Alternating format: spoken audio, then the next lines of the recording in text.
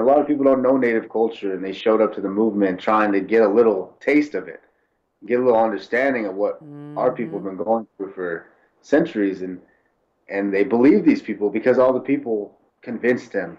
Powerful people, people with a voice at the camp, convinced these people to believe nonsense, and in the bigger picture, destroy the camp, destroys our people every time. I mean, we're not just dealing with Morton County, we're dealing with our own people who turn their backs on us. That's right. I watched these people lie. I watched these people, my people, the one I'm supposed to sit there and honor and respect, mistreat their elders.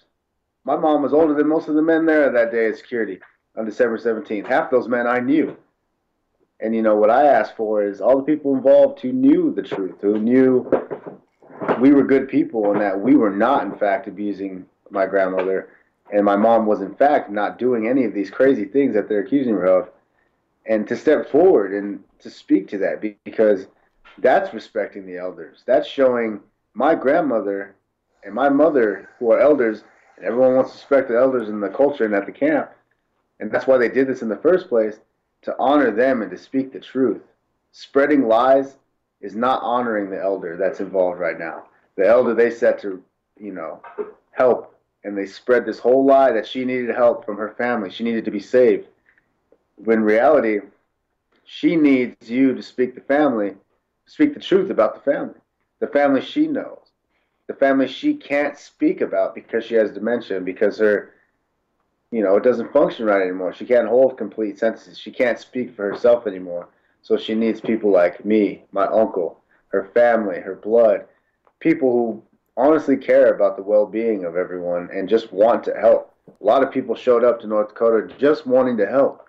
There's tons of people I'm reading in this feed that just want to help, and I'm forever grateful to the people who truly want to. And in those mix, there's going to be people who try to ruin things, and that's what we're learning. They're coming out of the woodwork. They're all panicking because we have more than they thought. We have more evidence. We have substantial stuff that people are going to sit here and be like, holy crap, this is enough right here to show that what we've been saying is not secondhand information. It's not hearsay. It's not rumors that are, ruining this woman's good name. It's the truth. And it's all reliant on people sharing the story, people tuning in right now, liking it, spreading the news at work, talking to their friends about it, saying, while we're focused about, all these injustices on the other water protectors, why are we not focused on two vulnerable women? One who's being two vulnerable water protectors. My grandma's heritage speaks for herself. Our heritage. I mean, Mm-hmm. we are of the bloodline that's protecting those lands. Mm-hmm. We come from the bloodline that died to ensure that, and people respected and honored that at the camp, and they know who they are. They know who we knew and who knew us and who I walked around with on the daily. These people know who they are, and now they have a chance to come forward and speak the truth, and I hope they do. I hope they're willing to respect and honor me and help me the way they portrayed, that they said they respected me. They liked what I was doing, the work that we were going to do, the changes we were going to make at camp. I call to them now to step forward. You respected me and you honored me, then show it. I need your help. I need everyone's help, anyone's help. We Yep. all do, and we're right there. But these people are powerful, and they're always one step ahead. And the only way we can defeat them is unity. And they banked on us not standing here today doing this to them. Well,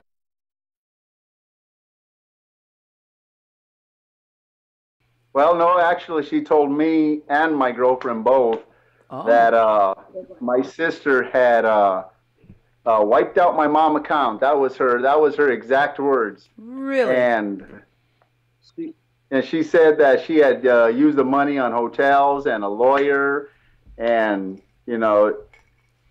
so I went ahead. I went to the bank and I closed that account, my mom's account, and I opened up another account. Mm-hmm. You know, channeling money in there. And I was a little curious. So what my sister had done you know, and I wanted to see why they're making a big fuss about it because we had, you know, we knew what my sister was doing with my mom. It wasn't a big thing. They were supporting each other. But, I mean, I had to get to the bank, and I got the statements from that old account. And I started going through, and sure enough, on the 20th of January, there was a withdrawal for $1,292.17 taken out. So the bank account was cleaned out. It was So cleaned I said, out. okay. Can we show that? It was clean. Can we show Yeah. that? What? So Yeah, it's up on screen. And it wasn't your sister Kathleen that cleaned out the account. Who was it that cleaned out the account? It was Mulaney cleaned out the account, and she blamed it on my sister. Wow. You know what I mean? You know, I stay in the shadows, but I watch these feeds and I see all these conversations happening, and I see all the people saying they think they know something, and they don't. No one does. Majority of the people that are talking about this, I've never seen. They never once came on those specific days that my family was targeted. I knew the people that were there. I knew the majority of them. The ones I didn't, I knew they were just along for the ride, following whatever order they were being told. You know, and mind you, it was a camp and volunteers. You know, these weren't credential wielding people. These weren't people called upon the state or, you know, the UN to come and protect these people. These were volunteers, and a lot of them were good people, but a lot of them weren't. And the people involved took advantage of the whole situation. And for people to sit back and say, yeah, we believe it happened, and because this person told us, we trust them, it's like, you know, then you should really start trusting your judgment calls. Because I'm watching a lot of people walk around that camp believing in nonsense. And that's what destroyed this camp. And I watched it firsthand. You know, people want to say, were you at camp? Well, yes, I was there. I was in the heart of it. I was in the shit. I was sleeping to protect supply so other people wouldn't sell or steal it. I slept in the coldest of conditions. I made that sacrifice to ensure we could create a shelter, some place for the people who were getting kicked out or removed, or to have somewhere to go, because they were just going to throw them off into the night, throw them off into the storm. Hey, get out of here. We don't want you here anymore. It's sickening to know that people believe that. I mean, it's like you come into a peaceful place where they're trying to only pray, and they're only trying to make sure that the water isn't poisoned for their families, and people can't even afford to leave the reservation.